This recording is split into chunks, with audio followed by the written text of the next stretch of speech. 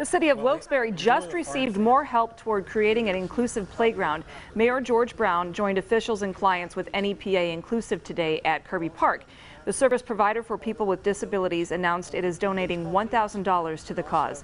Construction of the special needs playground is expected to cost more than $400,000.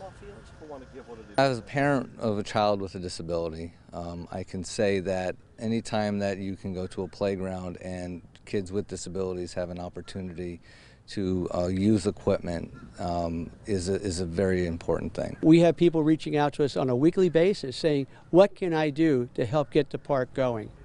Construction on the special needs playground is expected to begin next month, and Mayor Brown hopes it will be completed by the end of next year. Head to PAHomepage.com to learn how you can help support that project.